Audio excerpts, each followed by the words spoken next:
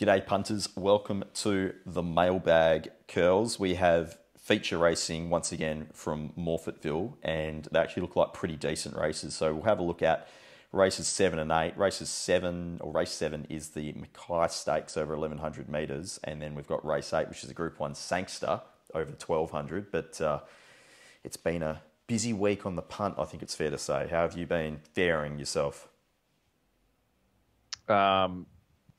Yeah, I've been betting really well. I've bet out of the yard 2 of the last 3 days, and I've lost 2 out of the last 3 days.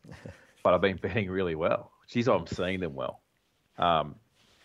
What about we smacked into one in the last at Gatton yesterday, and we've gone from 3 the fence to the outside fence in space of 150 metres on that hairpin.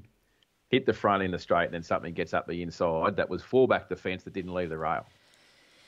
Yeah. I don't know how you deal with that other than I had a good look at that Gatton Creek ravine that was a good 120 metre drop and wondered how good it would feel to land head first in the bottom of that. I decided to drive home and do it all again. At least you weren't at the bull. That's probably the main thing. Oh my God. That is one of the most bizarre things I've ever seen. I saw a tweet saying that like a jockey, one of the hurdley guys fell off, and he listed the injuries like broken sternum, fractured ribs, split spleen, fucking burst liver, but the horse is okay. Yep. That's the main thing. We don't want the organisation or the protection of jumps jockeys to be all over us, if there is such a thing. Oh, but he's been airlifted, dude. He'll be right. Yeah, he'll be okay. But eventually. The horse is okay. That was something else those 3 days. I don't think I've run second on so many double figure shots in my life. And I think probably the one that summed it up was Ollie taking arms giver back to the inside and just railing through into the straight, and then just was bobbing up and down late and got run over by a Mar Ustas 30-1 shot, which was just sickening. Anyway. There were some sickening rides there. Like Steve Pateman was on .com saying they'll be coming to the outside fence. One jock did it in the last. Yeah. PISS in. And thank goodness for that as well, because what an aptly named last winner as well, Launchpad. It's like, absolutely. Absolutely. Yeah, anyway, let's just move on from that place. It's a once a year joint, isn't it? Like, you don't want to be doing it more than once a year. You'll have issues, more issues than what's needed. All right, let's have a look. Morphettville, race 7, Rail True. It's currently saying a soft 6. I don't think that matters. Market has Behemoth favourite at $4.20 from Bo Rosser at $4.80. Ironclad $5. $7 for Dexilation. The Inferno 10. Azar 12. What's your starting point? I'm going to mark Behemoth double figures. Okay. I think he might be Max Gorn. Max Gorn. The horse may be GAWN. Gorn. And not as in like a premiership player. No. That's my starting point, I think, Peter. Let's start at the top of the market and have a look at why is this horse that price? How is it this price? Okay. So it does have first up form traditionally. So first up, 8 starts, 5 wins, 2 seconds. Yeah. But are you mostly basing that off the last start in the CF4 where it settled on speed and just did not do anything? I think he was disappointing in the lead up to that as well. Yeah. That's my concern. Like, this horse is not getting it. I can't believe I was about to say that. He's not getting any younger. Sorry, everyone. Can't believe I used that cliche. Oh. As a horse gets older and its performances regress, I find it difficult to think that they can recapture their old form. Yep. That's maybe that's just me trying to force that opinion to try and find an angle in this race. But I'm marking this horse double figures. Okay. That's my starting point.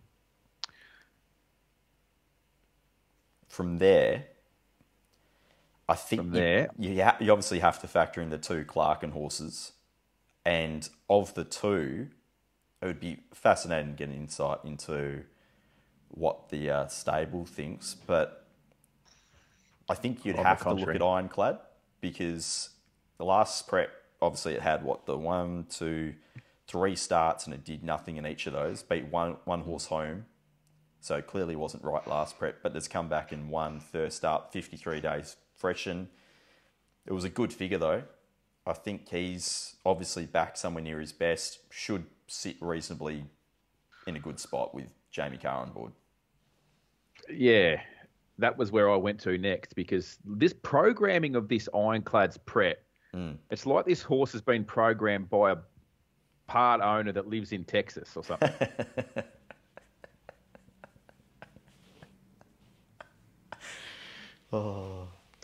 Keeping, I mean, we saw him win a Golden Mile last spring, autumn, and we thought this horse is going to launch into something a lot better than that. Going forward. Now, what is this race called? The DC McKay or McKay Stakes. Yeah. So 1100. Like, it looks like there's something else next start for it, though, is my concern. Would that be the Goodwood? Goodwood. That's the word I was looking for. I was thinking Stradbroke handicap, because there's no, we've got Mizzou favourite for some Group 1 races in Queensland. And I'm thinking, why is this horse not in Queensland? So I'm looking at this race thinking, why is this horse in this race? Because it's going to have a pipe opener for the Goodwood. Yeah. So then the question is, why is it back to 1100? 53 days between. I'm not saying it can't win, but I'm saying, like, next start. Okay. So might have one more in mind. So the Jeez, stablemate options here. What are you thinking of the stablemate then, Bo Rosser? Oh, this is her chance, isn't it? I mean, this is probably the horse that I would think this is probably more your Stratty contender out between the two. You reckon this is a better horse than Ironclad? On what we've seen so far, I don't know. It's got the bigger peak figures, which doesn't necessarily mean anything, but it's also been exposed in more high tempo races and has managed to cope with it. So, it's Group 1 placed. But again, I don't know what the stable's thinking, so that's the hard part. It's probably a good thing that you don't know. Look, I think the gate is going to have it settling ahead of the stablemate clearly. Yep. And I think this looks. Yeah, certainly, definitely. Oh, not definitely. I've got it ahead of the stablemate, I think. Okay. All right. So what else does that leave us with if we're not exactly declaring anything in the top 3 in the market? Can we find something at a bigger price that potentially we're happy to have a ping at? What about the go forward horses here? Sava 2XL and maybe Azar? Yeah. Can it get there? Azar, but out of the two, I'd probably lean more towards Azar, but I must say I haven't actually watched any of the trials or the jump outs at this stage. I'd be more happy to just see how the horse presents out of the yard. But again, it probably has the potential, but I think that's probably the issue with it, isn't it? It's just always been on potential, that horse. Azar, you're talking about? Yeah. Yeah, and here's another one, he's probably another one that's going to take benefit from this run first up 1100 to go to a Goodwood. Yep. Someone, Pistol, maybe if you could just point out to me which one's ready to win 1100 today with nothing left in the tank, because this is their grand final sort of set up. And can you just tell me? Because I'm struggling a little bit to see where it is. Yeah, it is a bit like that. I mean, again, what price are we getting Shimino? If Shimino got out to 30s, I'd probably follow up and have another ping at the stumps there. I even went looking for the Inferno, couldn't get it priced anywhere near it. But I can see that it definitely wasn't suited last start. That Sale just wasn't suited versus that pattern on the day. So, and you've still got Mark Zara sitting on board. But, you know, I'd rather not see a gear change. Tongue tie first time. Yeah. It's a tricky race. It's not one that I look at and I go, I'm dead keen on betting here. And wouldn't be so shocked whatsoever if the Clark and pair fight out the finish. Yeah. Which is, I would lean to that being most probable. So good luck to Trader Matt and everyone else involved with Ironclad. And equally, the Wester's Best owned Bo Rosser. There's a bit of narrative for you, punters. Ugh, I feel sick. Yeah. Race 8's far more interesting. The Sangster, the Group 1 over 1200, because we've got September Run favourite at 480, and I cannot get this horse marked anywhere near that price. Well, I'm glad that you opened with that, because I was going to open with, I started my focus at the top of the market after looking at our data, and I was like, well, we've got September Run like double figures here. What's happened? What have I missed? Yeah. Hateful horse, September Run. It really is. And that's not totally because Waller trains it. Partly, definitely. But from a horse that was completely gone to winning its Group 1, you know, they just always seem to win their Group 1s, these stables, with these types of horses, don't they? Yeah. This stable, you know. Just run some, you know, miraculous figure that's 3 to 4 lengths better than anything else. Not even that. Like, it's in that in the William Reid, it was just completely and utterly blessed, given the way the track was playing. Willow gave it a complete peach. Not to say you can't do it again, but you look at the SP. You know, $26 first up in the new market, ran well, but was on the right side of the track for that still bizarre race. And then second up was $17 in the William Reid, where it's managed to get over the top of Halverson, General Bow Generation. Like, it doesn't exactly scream hot race when you've got some other horses here that are probably equally well performed. They have better figures, and they've been running in harder races. Well, there's a fair few of them, and I'll let you start. Yeah, well, my starting point was away game. Why not? Just purely going through the punting form wides their last start and evaluating where the best spots were to be on the day.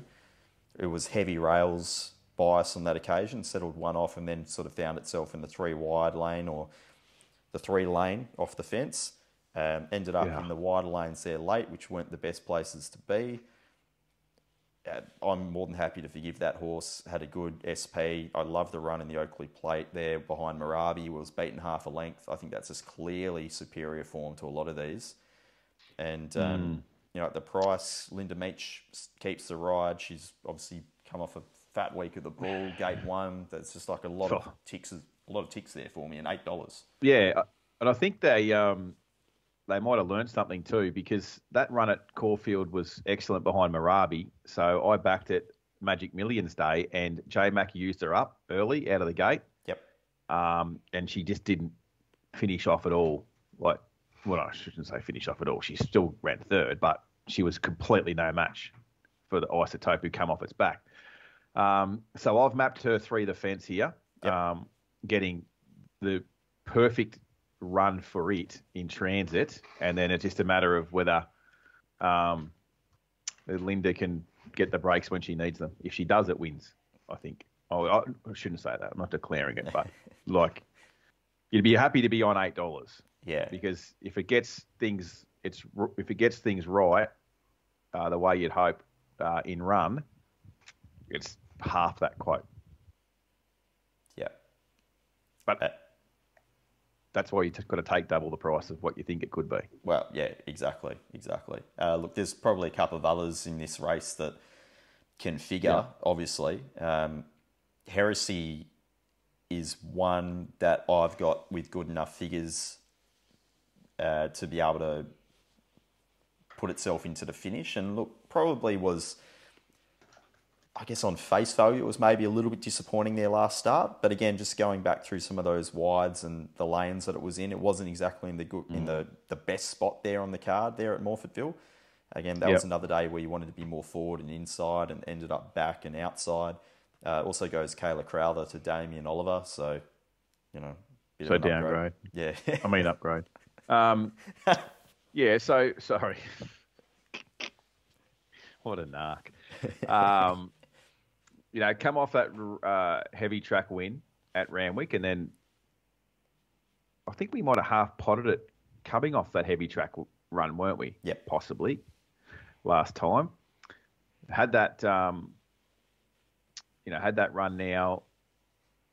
Gets Ollie, as you said. You don't have to go too far back. When it's got beat 1.9 and 1.7 Hinged and Fangirl, or particularly the Fangirl run on a good surface. So there's some numbers there to support it being $9 instead of $15. Yeah. Yeah. The other thing that's I really hope for the content creators at racing.com is that Brooklyn Hustle wins. That would be great narrative, obviously, with Jamie on as well, and, the elusive Group 1. That'd bring a tear to my eye, mainly because I won't be on, but secondly is the... she's a darling, Brooklyn Hustle. Yeah. Player's delight.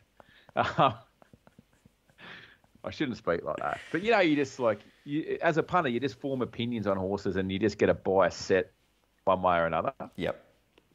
And it's just like the wisdom of the crowds frothing over this horse as being moral beaten so many times. And it just turns me inside out. Yeah, it's... breeding it. That's all. It's not the horse's fault. No. I'm not begrudging anyone winning a Group 1. Anyway, that's not really analysis, is it? Bella Vella,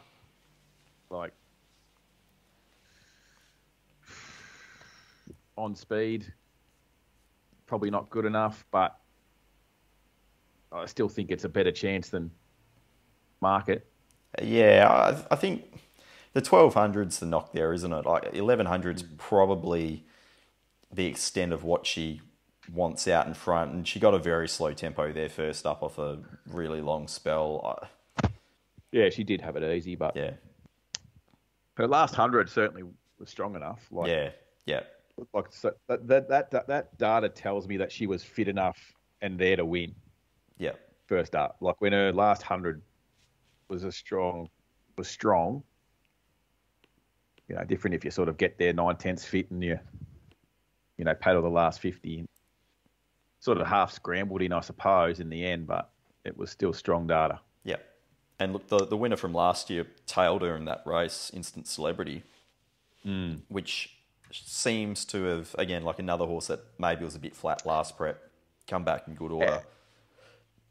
That was the horse that won this race last year where the fence was dynamite, I think, wasn't it? And in the wisdom of the profession, everyone got off the fence in the straight, and Willow just sailed through the fence.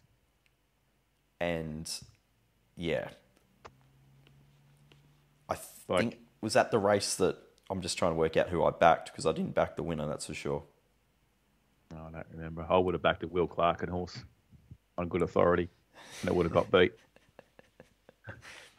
But it beat Subpoenaed and Ruby Saki. Yeah. So, all right. Okay, so if we wrap up this race, I'm going to I'm going to side with away game, smaller bet, Instant Celebrity and Heresy. That's the way I'll play this. But main bet away game. Yeah, look, I'm just going to be on away game. I'm betting Gold Coast, Ipswich, and Rockhampton on Saturday. So I've had a look, and I was just I'm not going to try and be too complicated here. Yep. I'm going to be on away game and Linda and Team CMR. Team CMR. We're all converted now, aren't we? We've all been drinking. Absolutely, yeah. Cody Morgan racing up there at Tamworth. There, bloody good trainer. That just worked out really well. Outstanding. But yeah, I mean, It's yeah. I mean, obviously, if you like a horse that Kieran Maher trains, like you don't have to think too much about why it's there. No, exactly right. It's there to win. Exactly right. Yeah, so I've got no big calls or big declarations this week in South Australia Pistol. It's it's some actual deep fields here with a number of hopes. So if you like something, you're shopping $4.80 the field, I think, in these better races. So there's an opportunity you might find a horse above your rated price, which would equal value. Bloody wonderful, isn't it? You've also got the Hollandaise Sauce up there in Gold Coast. Yeah, we have. We have the race that Zaki won last year in announcing his arrival as a top-class horse. They're betting $1.65. He's possibly $1.10. And the only thing that will get it beat is maybe a bit of team riding from a stable that has multiple acceptors in the race. Like, I don't know how they beat Zaki. It's currently a soft 7. It's going to rain. This will be the last meeting that we run in Southeast Queensland for a week because we're going to get 400 mils next week. Yep. So, even on a bog track, like they were struggling to lift their legs that race that Zaki ran in last time when Nash went on the ambulance track and knocked it off. So I think it's adept to getting through the ground, and it's just like a complete moral, isn't it? Genuine horse, but proper horse, Zaki. Yeah. Loving. And then, that's the Hollandale Sauce handicap, and then some support cards, support races on the card at Group 3 level. But we have the Archer, the slot race in Rockhampton, Pistol, where Streets of Avalon was scratched from this morning, which makes Apache Chase a moral. So we'll be betting all over Southeast Queensland this Saturday because it could be the last time we bet for a little while. Okay. Based on the forecast of Armageddon. I mean, anything not the first time. 500, anything 500 metres above sea level. So Toowoomba 610-ish, right? So anything 500 metres and below, chance to be underwater. So I'm expecting you to be Noah's Ark leading the streets Basically of punters up to the higher ground of Toowoomba. Yeah, and I say that facetiously, but we've seen some terrible devastation here. I drove to Gatton yesterday and went through, Grantham, which has been underwater twice. It's not a joking matter, obviously. So no. I'm not being silly, but like the rain forecast is like horrific. So we might be racing at Toowoomba next Saturday for the Doomben 10,000. If I can get the horses up here. That's a big if. Indeed. Right. Well, anyway, we'll stay tuned for that. Busy. We'll be catching up on Monday. We'll deep dive the weekend. We'll see what happened, and I'm sure we'll talk about it and also spray some people along the way. My word, we will. That's what we're here for.